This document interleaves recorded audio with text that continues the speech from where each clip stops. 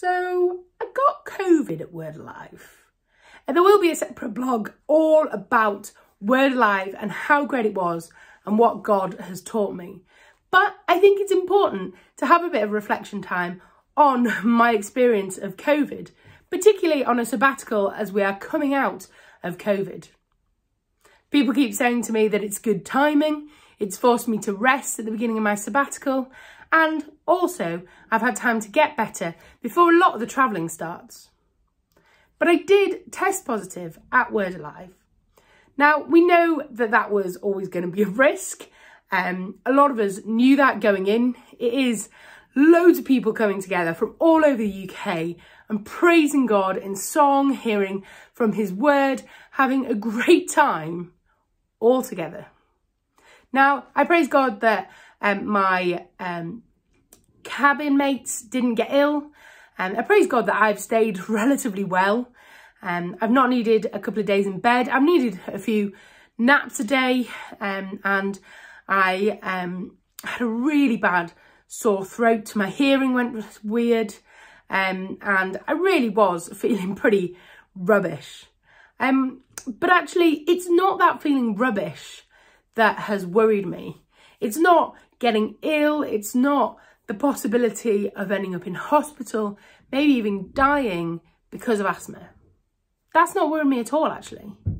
What I've really learned from COVID is about other people's reactions and about actually what it must have been like for those lepers that we hear about in the Bible.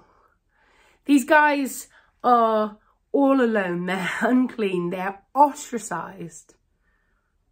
And that must have been so difficult.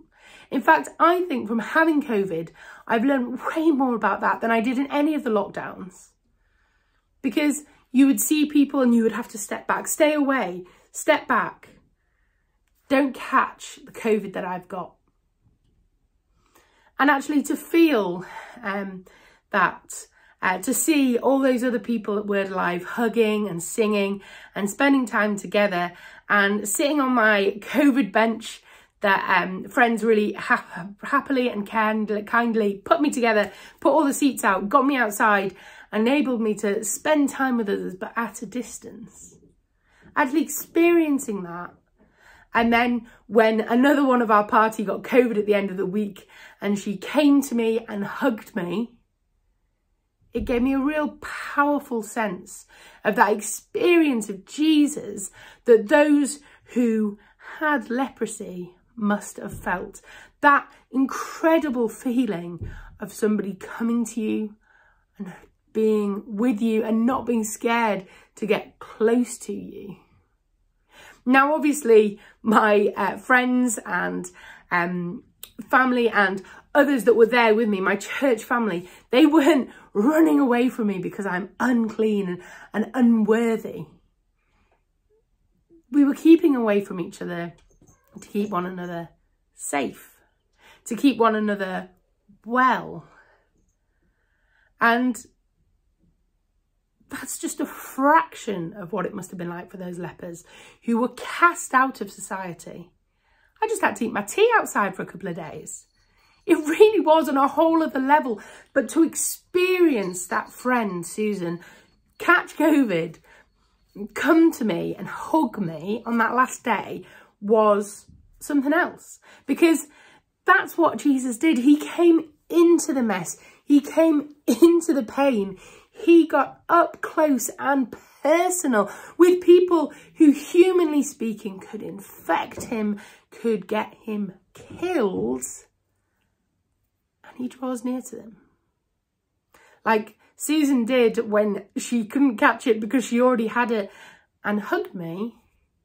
Jesus came close to those people. And I am so grateful to God for that experience, for helping me experience and see what that gospel message is more and more, despite what was annoying and inconvenience, what meant that I couldn't go to some seminars I really wanted to.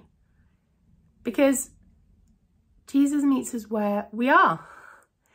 God has reminded me through that Jesus comes to us.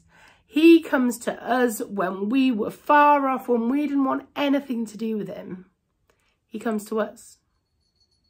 And so to be reminded of that was really exciting and a real blessing. And I'm sure you're just reading this thinking, hearing this and thinking, oh, poor Etty, she got like a week off and she's ill already. But there are real blessings in that, as well as that real learning about what it was like for those lepers. I've got it now. I'm unlikely to get it again while I'm travelling around.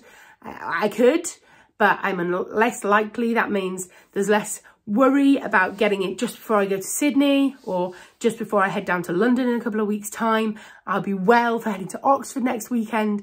So it's a real blessing timing-wise, but also a real blessing at the beginning of a sabbatical, because it means I have to sit, I have to think. I can't do much. I can't go out. I can't go and see all my friends. I have to really rest. And I'm not good at that. Resting is doing for me, and to physically have to rest is really a good challenge. I've been really lucky in that Mum and Dad hung around and have looked after me. Mum's had COVID too, so we've both been feeling rough, but she's getting better too. And Dad has been able to really care for us, and that's been such a huge blessing. I can see God's hand over my COVID massively, down to the only coming with one other person in the car, down to Word Alive, and her being willing to take me back, me being not that ill, me being able to sleep, all of those things. Yeah, I am grateful to God. They've not been fun. I've been irritable. I've been grumpy with my mum and dad. But God has used what has been an annoyance, what could have been me being really poorly and really cross about it, to teach me more about him. And I'm really grateful for that. I will do a Word Live vlog. It'll be another couple of days, I think, before I'm up to getting my brain around all that video editing. But I just wanted to get something out there, so you know I'm still getting stuff out there. Still want to tell you all about what God told me at Word Live. I'm so excited for that.